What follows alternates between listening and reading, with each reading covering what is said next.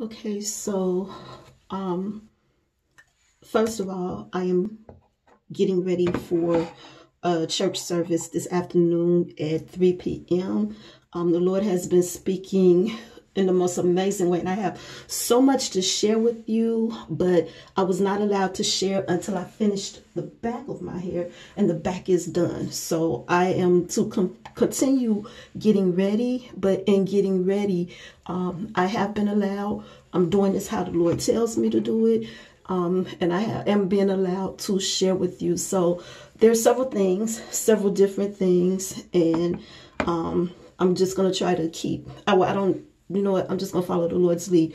So I will share as much or stop the video and do another video or however, but I will do it as the Lord leads. So here's the first thing. This is Psalm chapter 20. First, let me read this first. Psalm chapter 20. Psalm chapter 20 says, "The Lord hear thee in the day of trouble. The Lord hear thee in the day of trouble. The name of God, of the God of Jacob, defend thee. Send thee help from the sanctuary and strengthen thee out of Zion." Do it this way so I can see. Send thee help. And I'm reading for the King James, from the King James, by the way. I'm reading from the King James. I'm going to start over. Psalm chapter 20. "The Lord hear thee in the day of trouble. The name of the God of Jacob defend thee. Send thee help from the sanctuary and strengthen thee out of Zion. Remember all thy offerings and accept thy burnt sacrifice. Selah.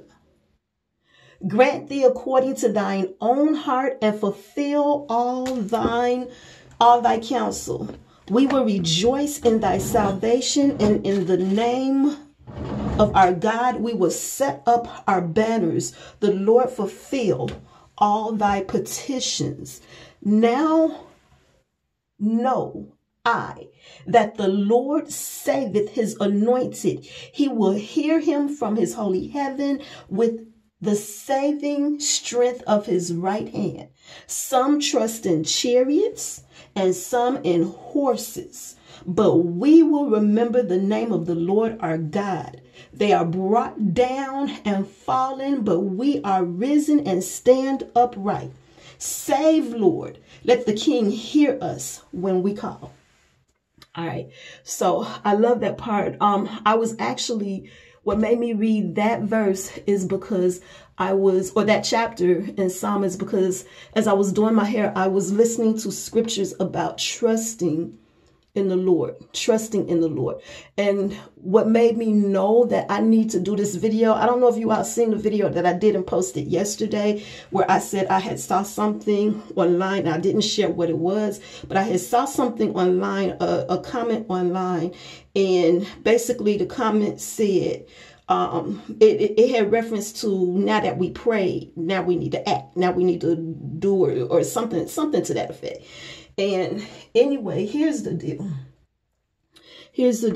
According to Hebrews chapter 11, verse 6, it says, without faith, faith is simply our believing. It is impossible to please God well. Without faith, it is impossible to please God well. For we must believe that he is.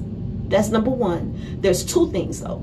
Not just believe that he is, but we must also believe that he is a rewarder to those who diligently. As a matter of fact, let me read it from the King James Version since I got the Bible right here. Hebrews chapter 11, verse number 6. It says, "But without faith it is impossible to please him, for he that cometh to God must believe that he is, and that he is a rewarder of them that diligently seek him." You can open it, but I'm recording right now. So sorry about that. So it's not enough to believe in God. It's not enough. You have to also believe that he is a rewarder. And so that post that I saw where the comment basically was made, you know, it's not enough to pray. We got to act too. We got to go out and act. Well, here's the deal. Because remember, at the mouth of 2 or 3 witnesses, let every matter be firmly established, right? So God gives me these witnesses. He shared with me these witnesses that I shared in the video I did yesterday. Yesterday, I shared about King Saul and how he pushed ahead, and because he pushed ahead, he ended up losing the kingdom. I also shared about David and how David went and counted the people, right? But he did that because God was angry with the people. Why? Because they pushed ahead. They entered into a covenant with the nation of the Gibeonites, and they weren't supposed to because they pushed ahead. Well, today, okay, so the video I did yesterday was the video I did yesterday, right? And so I'm not even thinking about that. God showed me some other stuff that I'm excited to share with you too. But then he brings this to me. Sarah, okay? Sarah is one who pushed ahead too. I don't know if I mentioned her yesterday, but I'm going to mention her today. Now, Sarah believed in God. She did. She believed in God. But when God said to Sarah and Abraham, basically, that you will have a child, Sarah added her 2 cents to it. And what she did was she made things worse by adding her 2 cents to it. How did she add her 2 cents? She told Abraham, well, you go have sex with Hagar and have a baby with Hagar, and we could raise this baby as our own. Well, that's not what God said. So in other words, when you push ahead, when you don't trust in God, you're basically saying to God, you know, I believe in you, but I don't believe that you can handle this situation. I believe in you, but I don't believe that you can do the things that you're saying that like I'm saying you could do it, but I think you need my help, right? And that's incorrect. That is incorrect. So the scripture says in Psalm chapter 20 that we just read, it was verse number 7. It says, some trust in horses and some trust in chariots. I'm trying to turn back to it real quick. Psalm chapter 20, verse number 7. Some trust in chariots and some in horses, but we will remember the name of the Lord our God. So listen, we have faith. And that's the other thing. In the book of James chapter 2, it say the demons believe in God. So because you believe in God, because a lot of people get offended when they say, you know, you don't trust God. And they get offended about that. I do believe in God. I do trust God. Do you trust God? Do you for real trust God? Because if you trusted God, you would get out the way and let him do it, because he is God and God all by himself. When we add stuff to it, we make things worse. I had to learn that the hard way. I learned that the hard way. When you add stuff to it, you make stuff worse. He got it. And I have to believe. And so that's what Hebrews chapter 11 verse 6 say, when it says, without faith, it's impossible to please God well. But there's 2 things that is mentioned, right? The 2 things that is mentioned is, it says you must believe that he is, and we do. We believe that God is. None of us can deny him. We don't even want to. But it also says, and that he is the rewarder, that he has a reward, that he will answer you. In other words, you got to believe that it says that he is the reward of those who diligently seek him. So the one who is diligently seeking him, of course, is the one who is praying. So yes, you are praying, right? But when you believe that he is a rewarder, that means you believe that he's going to answer your prayers. You believe that he's going to do it, and you're going to trust him and wait on him and watch for him. That's what these songs about. I'm going to trust in you. I'm going to trust in you. I trust in your goodness. Y'all heard the song. I don't know who made it or however, but that's what these songs are about. Some of them. That's what these songs have been about. Trusting on God. Juanita Bynum. I don't mind waiting.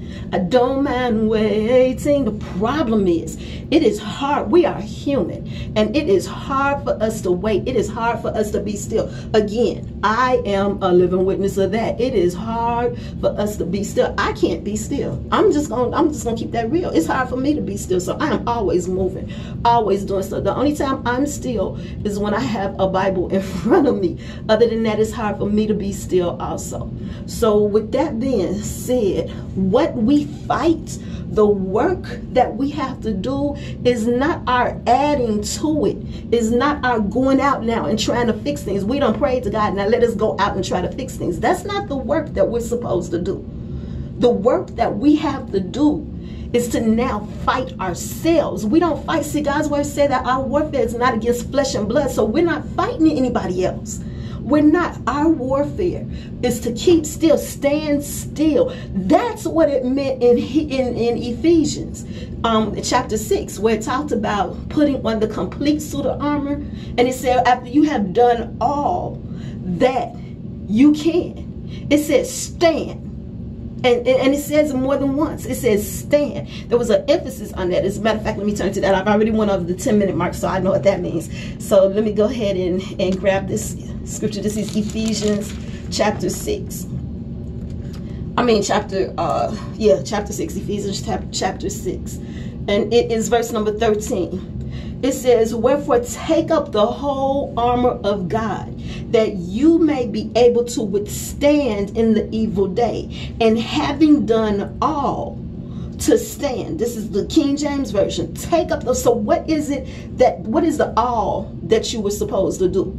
The all you were supposed to do was to take up the complete suit of armor. So you had to make sure that you got your loins girded with truth. You had to make sure that you got your breastplate of righteousness on, that your feet are shod with the preparation of the gospel of peace, that your feet are shod with the preparation of the gospel of peace. That means that you have been in the presence of the Lord and you have gotten the gospel, the good news, the word, and you're ready with it. Your feet are shod with it.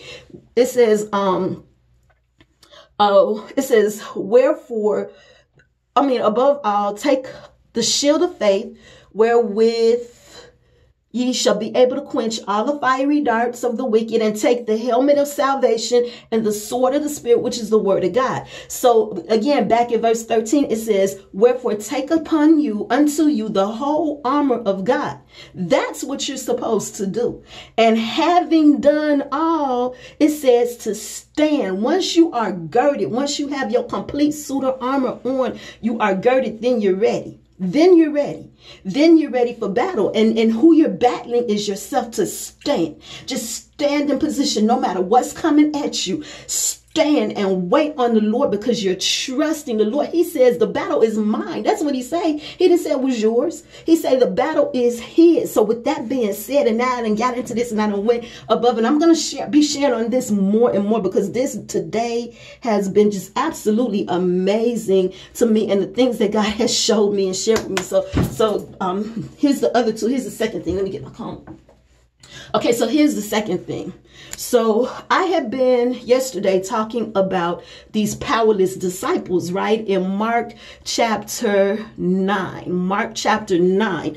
I had skipped over the first part, which is the transfiguration, which is in Mark chapter 9, where Jesus had went into the mountains and he had 3 with him, right? He had Peter, James, and John with him, but the other 9 were not with him, right? So the other 9, they were out, and when Peter, James, and John is coming back from that amazing experience, they come up on this spectacle, and what they see is the other 9, like going through the teachers of the law was there, which means the Sadducees and Pharisees. They were there, and there's an argument that is going on. And so Jesus, he's like, what's going on? So the father of this young boy comes up to Jesus and he says, I brought my son to you, but they couldn't heal him, right? And so Jesus like, oh, you little faith, how much longer do I have to deal with y'all? But he wasn't talking about the Father. He was really talking about them disciples. How much longer do I have to deal with y'all? Why? Here's the problem. Here's the issue. The disciples were given power, right? You'll see that, I can't remember what chapter it was offhand, but they were given power by Jesus and they were sent out. They had the power to cure sicknesses. They had the power to heal diseases. They had the power to cast out demonic spirits, right? And so later on in Luke chapter 10, Jesus gave this same power after he had ordained the apostles. He had gave this same power to 70 other disciples. Okay. I mean, not 70, 40 or 70. It was 40 or 70. I think it was 40. But it's Luke chapter 10. So you go look. I'm just saying it was more than the 12 that had this power. Okay. So the number that he had gave it to the second time, they came back and they were excited, right? And they were like, even the demons are bowing down to us. You know, they're when we speak in your name, they're doing this, that, and the other, right? And Jesus said to them, he said, don't rejoice over the fact that the demons are, listen to you. Don't rejoice over this. Rejoice over the fact that your name is written in heaven, right? So now I was just going over this stuff yesterday. So here's the deal. Here's the deal with that. And with these 9 powers, because those 9, going back to Mark chapter 9, with those 9 powerless disciples. Here's the deal with that. After everything was said and done, and Jesus healed this boy, completely healed this boy, Jesus goes back into the house, basically, and they go in with him. And so privately, they ask him, these 9, right? They ask him, why is it that we could not heal this boy? Jesus said to them, some things you cannot get rid of except through prayer and fasting. Some things you cannot get rid of except through prayer and fasting. Okay, so fast forward. I've been looking at this for a while. I've been talking about this with these powerless disciples, right? And here's the deal. We're walking around here today powerless, and we shouldn't be. Because we don't understand. And then we think that the fasting is about not eating food. But Jesus said that it's not the food that will condemn or save you. He said when you eat the food, it passes through your intestines and you basically poop it out. He said it's not what goes in your mouth that defiles you. It's what comes out of your mouth that defiles you, because what comes out of your mouth comes from the recesses of your heart, right? So with that being said, again, we're talking about the powerless disciples. Why were they powerless? Here's what was going on. They was not getting in the presence of the Lord. That's why they was every morning, every day. Like when you read through the gospel accounts, you will find that every single day Jesus got up and he got up early and he stole away from them disciples. He went off from them. And the reason that he did that is because he went to go get into the presence of his heavenly Father, whose work it was his will to do.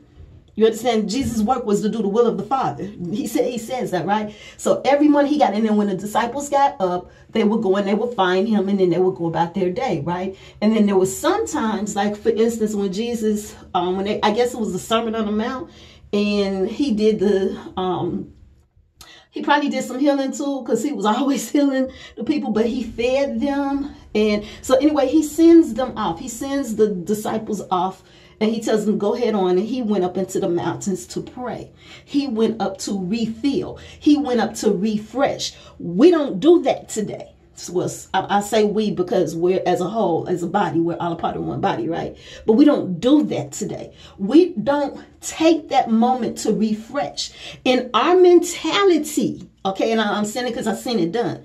In our mentality, refreshing is after and so this is where I'm talking to leaders.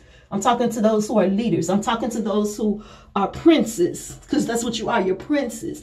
I'm talking to the leaders. I'm talking to the ministers.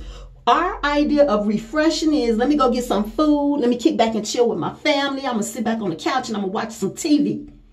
And so what happens is, for real, we have not refreshed. We rested our fleshly body, but we have not refreshed. Because here's the deal. The power, the anointing comes from God. It's not us. It's not us. It's not you, leader. It's not you, pastor. It's not you, apostle. And it's not you. The power comes from God.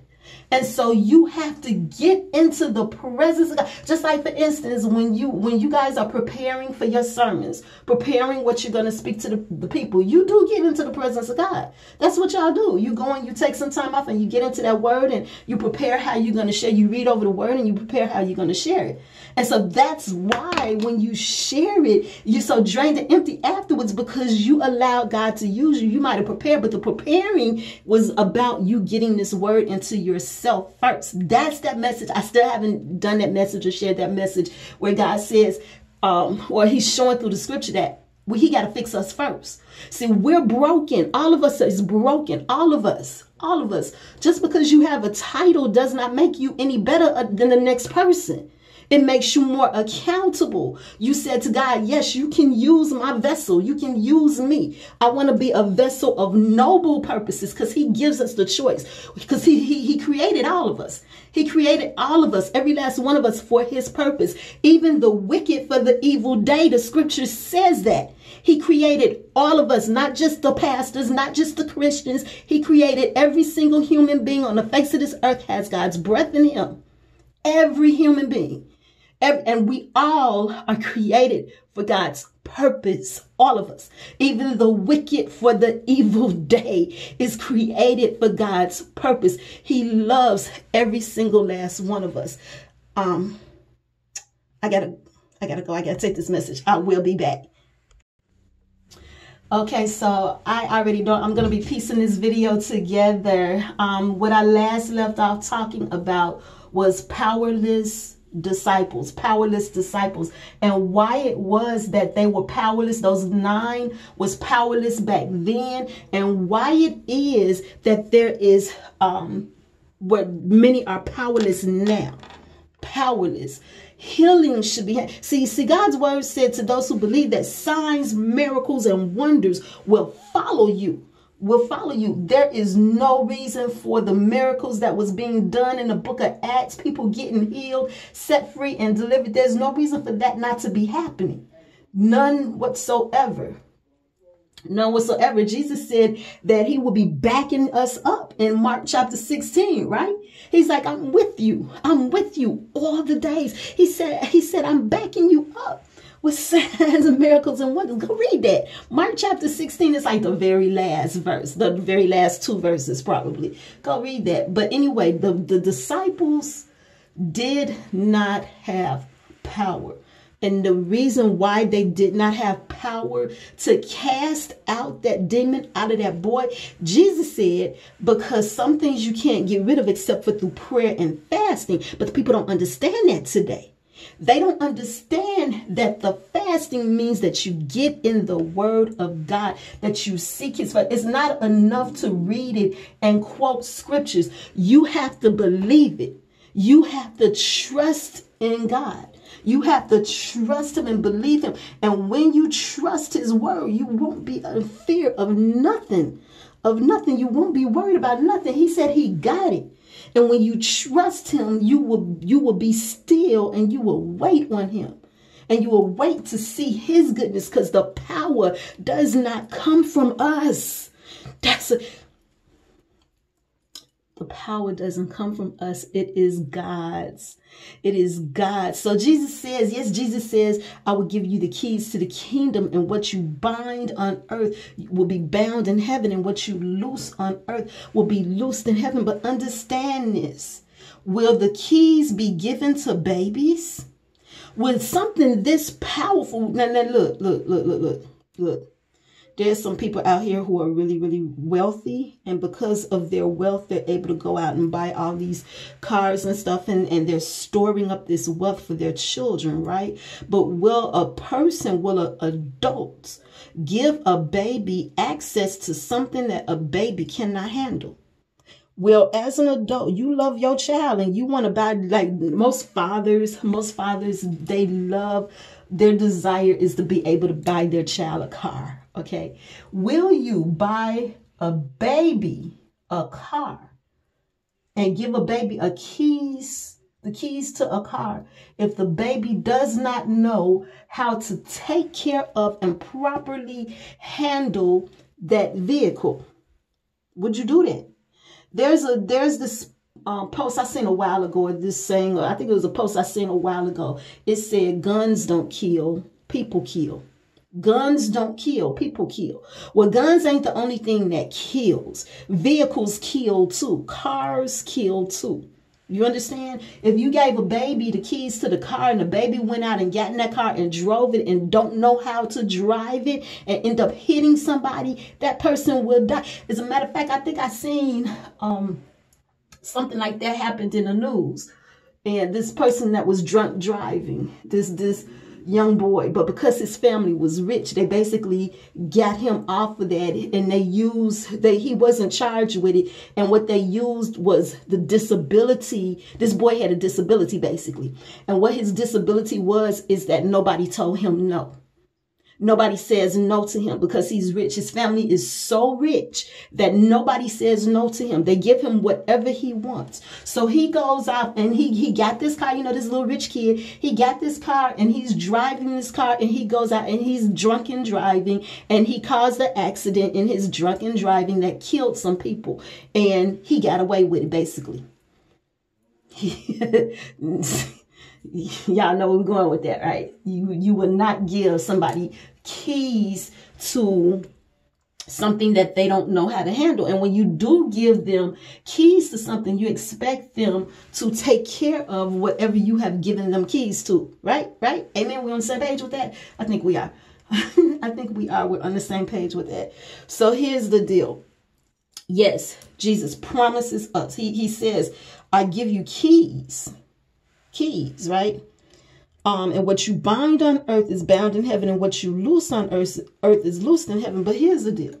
We have some people going off, you know, and because we read that and we're told, you know, you could just say that. So now we go out and we treat God like he's a genie in a bottle. And we use Jesus' name like that too. But in the name of Jesus, in the name of, because the scripture says at the name of Jesus, every knee will bow and every tongue will confess that he is Lord, right? So check this out. Check this out, because again, at the mouth of 2 or 3 witnesses, right? So you have these young men who call the sons of Sceva. And so they were going out and they were doing some miraculous works and everything and healing in the name of Jesus, because they knew to say in the name of Jesus, right? So apparently it was this guy, and this guy had a demon on him. And so these sons of Sceva, they go out and they get to, you know, in the name of Jesus, yada, yada, yada, this, that, and the other, come out, yada, yada. So but check out what happens. Did the demon come out of this man? Out of him, kind of, maybe. He spoke. He spoke. They called him up. They conjured him up, if you want to say it that way. But did he come out as far as to be cast out? No. So let me tell you what happened. This demon speaks, and he speaks to them sons of Sceva. And he says to them, Paul I know, Jesus I know, but who is you? And he whooped them on. And so these sons of Sceva was not able to, they were powerless, basically. They were powerless. Why? Because it was all about words. It was all about themselves. And what they did not understand is this. The power comes from the Lord. How do you get this power? How do you refresh in this power? By dwelling in the presence of the Lord. That means, and to dwell is not to sit and read a verse, learn a verse, memorize a verse, talk about this one particular verse, and now you think you're full of power. No, you got to get before the Lord and let him work you first. Because the sword, he says that anybody who lives by the sword will die by the sword. That's what the scriptures say, right? Anybody who lives by the sword will die by the sword. And we know that to be true even when it comes to weapons. If you want to yield a weapon, you might end up getting killed by that very weapon that you're yielding, or somebody else with a weapon too. But that's the same thing with the Bible too. The Bible is the word of God. It's a sword, and it is a two-edged sword. So therefore, anybody that is going to go forth and call themselves, even like doing what I'm doing as far as speaking God's word, and thus says the Lord, and it says this, and this. I'm talking about myself included. Y'all seen the videos that I've done. And what happens is that word, it has to get in me first. I'm going to use myself. It has to get in me first. If you're wielding it, it has to get in you first. It has to get in you. You got to understand it. You got to believe it. You are accountable for it. You have to apply it and walk in it, not just quote it. You have to apply it and walk in it. It will cut you first in such a way that you are now in a position to be able to go forth with this very same word and convince somebody else and rebuke and exhort. That was the command that we were given as soldiers of Christ to go out when we're going out and we're dealing with somebody else. And that's kind of part of touching on what I had wanted to share the other day, that I kind of shared in part about how God has to work with me first. With me first. He has to work before I could relate, before I could be in a relationship, before I can talk to or minister to somebody else. I have to let God work in me first. Otherwise, there is no power. I have to be still and let God fill me up. When you have a cup, and the cup is empty, and you want some juice in that cup all day long, unless you fill that cup up, unless that cup is in a position where it could be filled, you ain't gonna drink no juice out that cup. To do it, so you have to get still. Just like a cup, you have to get still, and you have to allow the Lord to fill you up first. But just because you've memorized a few scriptures doesn't mean he has filled you. And so in your emptiness, how can you fill somebody else? You have no power. You have no power. The power is not about us. It's not about me. It's not about you, minister, preacher, apostle, bishop. It's not about you. So that takes me now to Moses. Moses, who God talked to face to face. Moses, who was full. When Moses came down out the mountain after being in the presence of the Lord, the scripture says that his face was lit. They had to cover his face with a veil because he was shining so bright when he came after being in the presence of the Lord. Let me tell you what happened with Moses. After a while, the people, with all that complaining that the people was doing, kind of wore Moses down. And they got to this one part where Moses, instead of him continuing like he had always done, he had always pointed the people to the Lord, always. But on this one particular occasion, when God told him to speak, he spoke and he struck a rock. He was like, show Moses, and I thought, like it's about him. It wasn't about him striking the rock. Like all this time, as many times as I have went over that verse, all this time I figured, he was just supposed to speak to the rock. He wasn't supposed to speak and strike the rock. He was just supposed to, because before the first time that he did it, God had him strike the rock, right? But this time God told him to speak to it. So he spoke and struck. And although the people got water, God told Moses, because of what you did, because of how you did it, because of what you did, you can't go into the promised land. And so for that reason, like, I have been ordained. Yes, I am ordained. Yes. But I don't walk in that. I don't call myself no pastor or anything. And I don't like tell anybody to do that. People have lately been doing that, I guess, because of all the stuff that they hear me saying or however. But I don't like pick any of that up. I'm not touching nothing until God says do it. I'm not touching none of that. But I mention that to say this. The reason why, even though back in 2013, I think it was, or 2014, when I was ordained as such, the reason why I didn't like go around and, okay, call me this and you don't see me. I just saw the collar the other day on the shelf, and I thought about throwing it away, like, and it was like, nah, just leave it up there. And The reason why I didn't touch any of that, you know, to walk in that even after happening. And people was questioning that, you know, and they was like, you know, why are you not opening no church? Why are you not doing it? And I'm going to tell you why. I always said, because I did not want the people to do to me what happened to Moses. I didn't want that. Like I want God's promises. And so I refuse until God says, you know, I refuse.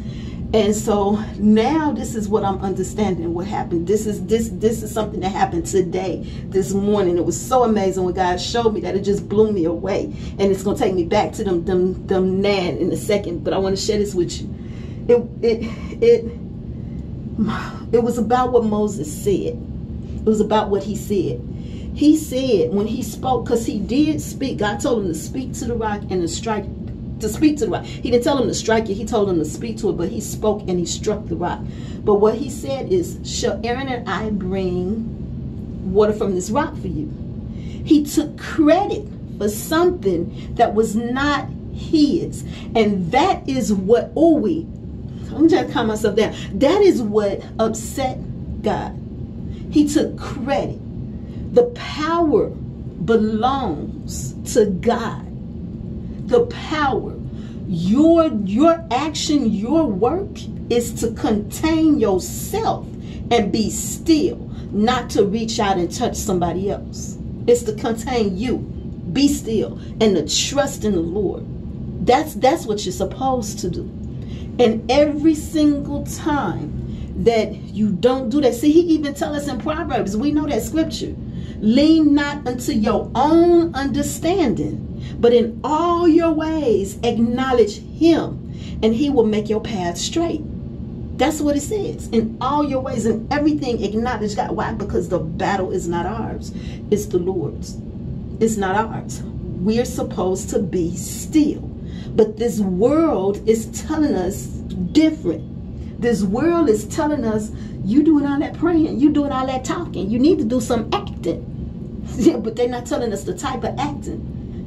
They're not telling us the type of acting. They're not telling us you need to trust the Lord. Now that you've prayed, you need to be still and believe that the Lord is going to fix it, that the Lord got it, that the Lord is going to do it. You need to not put your 2 cents in it. The world is not telling us that. The world is trying to make those of us who are trusting in God look crazy. But the scriptures say that those of us who trust in the Lord, we will not be disappointed. The scripture said the name of the Lord is a strong tower through which the righteous run and is given protection. He says that he will protect us. He says, I'll never leave you nor forsake you. You have the example of the 3 Hebrew boys who trusted God, who went into the fire with God. Who went into the fire and there was an angel in there with him. God protected them through that. He said, I will never leave you nor forsake you. I will never leave you nor forsake you. Do you believe this? With all the stuff that is going on in this world today, Jesus says to the believers, even with, now we're going to talk about death for a second. We're going to talk about that in sickness. He says this sickness is not with death as its purpose, but Lazarus did die, but there was a reason, there was a purpose for that. And Jesus said death was not the purpose. So he said that it was for the glory of God, that the Son might be glorified through it. And what happened? Jesus raised Lazarus to the dead. But before any of that happened, those who supposedly had faith in him, did they really have faith? Nope. Did they trust him? No. They believed him. They knew he was able. But when he didn't do it how they thought it should be done, they had whole attitudes. Did Mary had a whole attitude. She had a whole attitude when Jesus came in. And she knew he had come in. She didn't get up to go meet Jesus. Martha did, but she didn't. She had a whole attitude. You wasn't even at the funeral. For real? You let my brother die. For real? And that's what's happening today. People are not trusting God. You can quote scriptures all day long. You can talk about God all day long.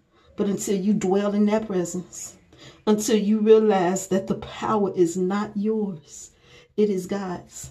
So anyway, earlier today is a lot of this, and I think I might have missed something, but I just had to get this out. But earlier today is a lot of this was being poured into me as I was before the presence of the Lord. This is something a little extra that was shared with me. Out of those 12 disciples, how many wrote books? How many? How many books are contained in the Holy Scriptures? Out of the 12 disciples, think about it. Out of the 12 disciples, think about it. How many wrote books? Peter, let me help you. You ain't even got to guess. Peter, James, and John. 3. Peter, James, and John. Out of the 12, Peter, James, and John, that means there was 9 others, right? Peter, James, and John is the same 3 that was always with Jesus, always in his face, always in his presence. Peter, James, and John. Peter, his book tells us about like if you're going through any type of persecution, his books, 1st and 2nd Peter, because he wrote 2. His books is the one that will encourage you and help you to be strong and to stand and to overcome in the face of persecution. His books. James is the one who, he only wrote 1 book, but he's the one who told us to count it all joy when you go through various trials, knowing that the work of your patience, and it say something else. I got Bible in front of me, but I got to finish my hair because I got places to be. But his book, he's also the one that told us to resist the devil and the devil will flee. He said, submit yourself to the Lord and resist the devil and the devil will flee. He said, he also let us know that our mouth, he said that our mouth gets us into trouble. Basically, you got to go look at. He's the one, James is the one that let us know that there is no one sin that's greater than another. James is the one. He let us know that, okay, so you believe in God? That's good. You believe in God. But the demons believe too. And they shudder. So you need to have more than believing in God. And then you have John. You got the book of John, the Gospel of John, where he lets us know that in the beginning was the Word was with God. He was God. He tells us about Jesus in the most amazing way. He's the one that gives us that prayer, that beautiful prayer in John chapter 17 that Jesus prayed for us. He's the one that let us know that it's not about us again. He said that Jesus said, you didn't choose me. I chose you. And I called you to bear good fruit.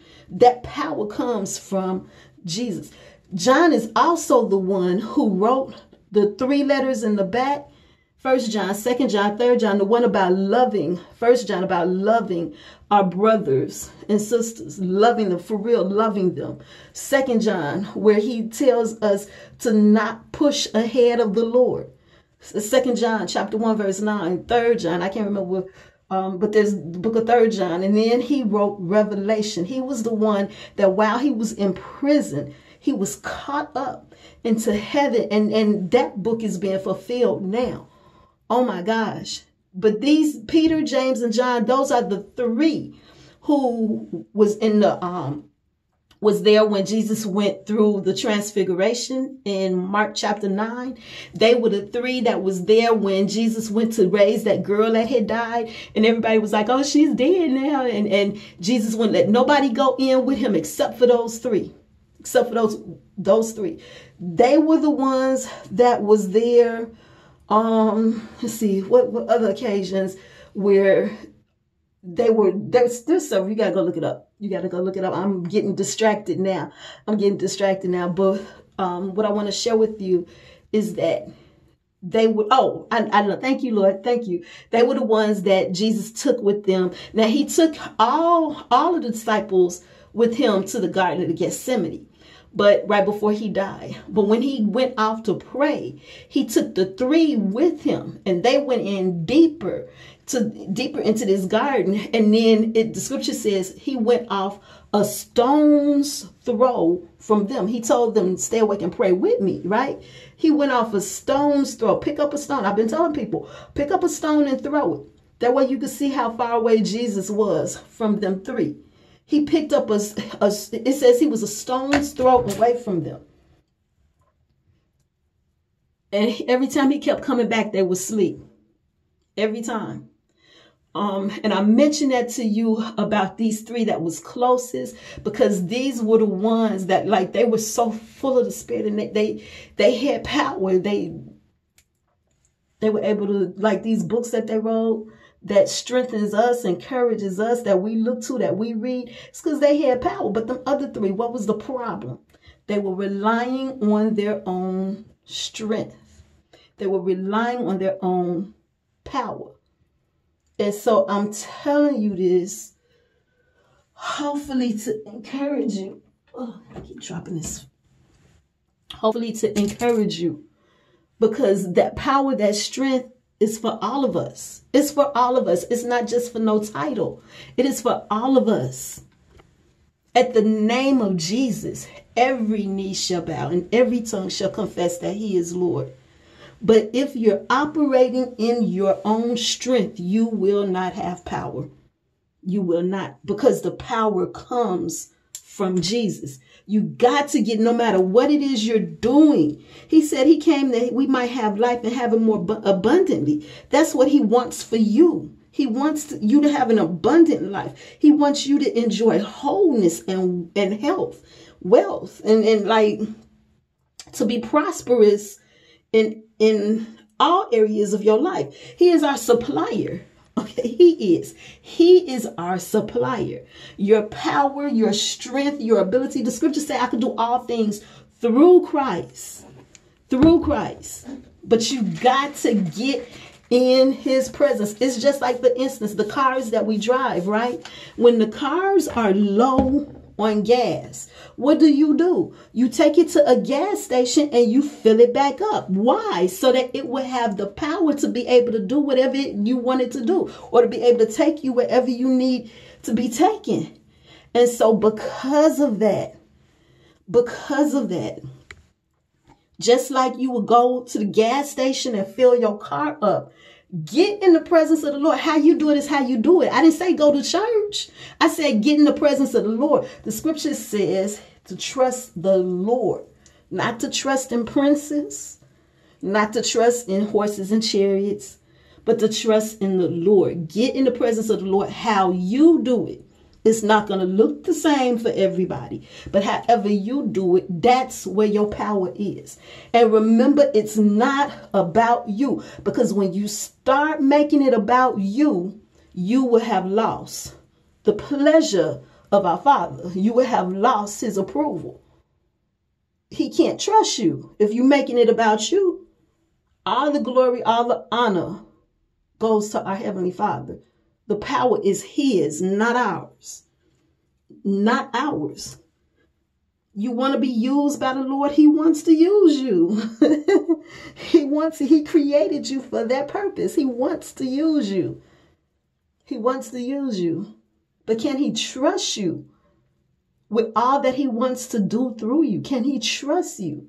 It's not about you. It's not about you getting no glory out of it, because it's not about you. Period. Jesus said, if He be lifted up, that's what we're supposed to do. Okay, so there go another work. There go another work. What is that work? We're to lift up Jesus. Lift up the Lord. We are nobody's savior. He is. He said, if I be lifted up, I'll draw all men unto me. That needs to happen. Why? Because at the name of Jesus, every knee shall bend and every tongue shall confess Jesus is Lord. That has to happen. It has to happen. Can He trust us?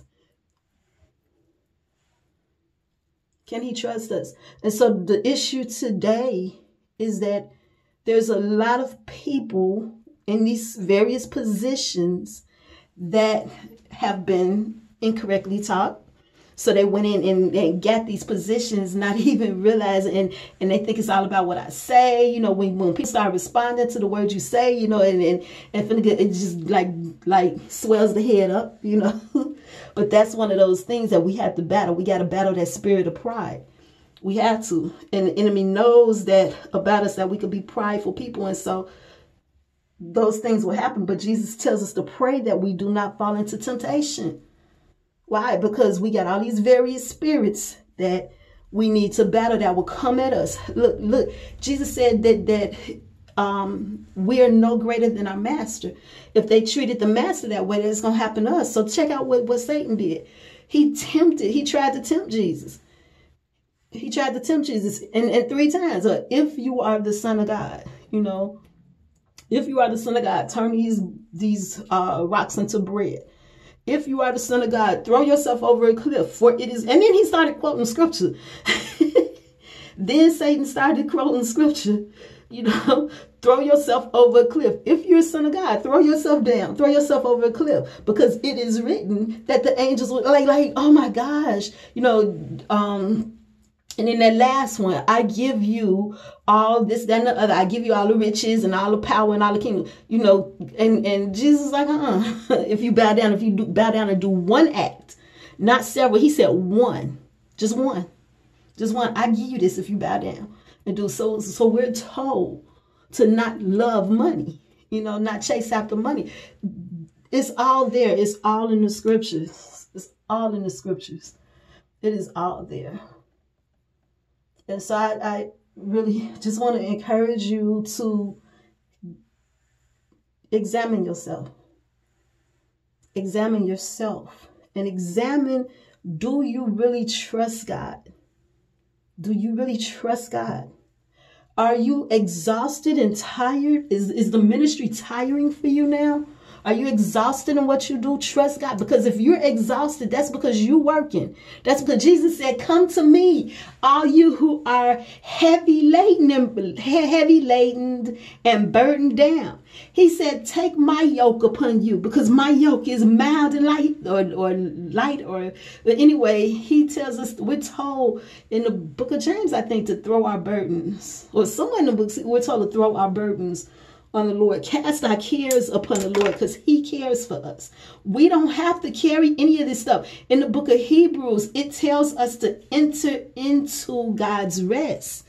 And it says that those who don't are disobedient. And there's going to come a time, if you don't, that you're not going to be able to. Those who died in the wilderness, like, go read that. Hebrews chapter 3 and chapter 4. He called them disobedient. They were supposed to have been in his rest, but they didn't. They was trying to do everything themselves. Go read it. Go read it. Go check it out. Like, the more and more that I'm understanding this stuff, it is just blowing me away. And I'm asking of the Lord for myself that I never, ever, ever, ever, ever forget this. The power is his. It's not mine. All I have to do is trust him. That's it. Lift him up. But I don't have to carry nobody except to carry them to the Lord. I don't have to carry nobody. I can't even carry my own weight. How can I carry somebody else's weight? You feel me? You have to trust the Lord. He did it. He paid the price for all of us. He's the one that can heal. He's the one that can deliver. He's the one that has the answer. Either you're going to believe him or not. But do you believe the Lord because you were programmed to say you believe the Lord? Tell the truth. Tell the truth. Tell the truth, because there's some people who actually are being honest. That's why the Christians don't like the world so much, because the world is just honest. They don't believe. They don't believe in God. And they're just going to say, look, I don't believe. You have not convinced me. I don't believe. And the church do not like that. They do not like that. They don't understand it. Whereas the church has been programmed to say, and that's one of the reasons why the world don't believe. And I'm about to share this with you too. The church has been programmed to say that they believe in the Lord, but they're acting like they don't. And that is one of the reasons why the world don't want to have nothing to do with the church. Because they like, y'all a bunch of hypocrites. Y'all a bunch of liars. Because for real, y'all don't believe either. Because if you did, you wouldn't be acting the way you're doing. I'm just saying, sit back and look at it. Look at it. God tells us we have the opportunity now to examine ourselves. And then as we do, and we see areas where we had not been trusting in the Lord, this is what he says. He says, come to me and lay the matter straight. Let's put it on the table. He said, your sins are red as scarlet, but I'll make them white as snow. He says that he wants to cleanse us. That's why he says, if my people who are called by my name, You calling yourself Christian. Well, if that's the case, if you call by my name, if you will humble yourself, we got an issue of pride. We got too much pride, and that pride will get us in trouble. We need the Lord, but we walking around here trying to do everything ourselves. I got this. I got it. I got it. I don't need no help. I got it. I got it. And we messing up with that. He says, if my people who are called by my name will humble themselves and pray, realize that you do need him. You don't have to carry the burden. You tired? Then call out to the Lord. Give your burden to him. You don't have to carry it. You're carrying it because you want to. You're carrying it because you want to. Give it to him. He said if they will humble themselves and pray and seek my face. That means you go now after you done prayed. You not about to now go yourself or pick it back up. You not going to sit there and ask the Lord, okay, so what do I do next? And that means you going to listen for him to give you the answer. And when he gives you the answer, it says, and turn from your wicked ways. God says, then I will hear from heaven. Then I will forgive your sins and I will heal your land. He wants to heal us. But again, if a baby is not ready for a car, why would he give us such power and we not ready to handle it? Meaning that we'll get big-headed. It'll become all about us and we'll end up losing his favor. That's not what he wants for us. He wants us to trust him. Do you trust him? Trust him. All right, so I'm almost finished, but now I'm almost finished with my hair, but now I want to really focus on getting my hair done. The majority of what I said is what I needed to share, and I will be sharing this a lot more detailed, more snippets, actual scriptures, but I kind of just needed to get that out for right now. And so it is what it is. Y'all have a blessed rest of your day. I gotta go. All right, bye.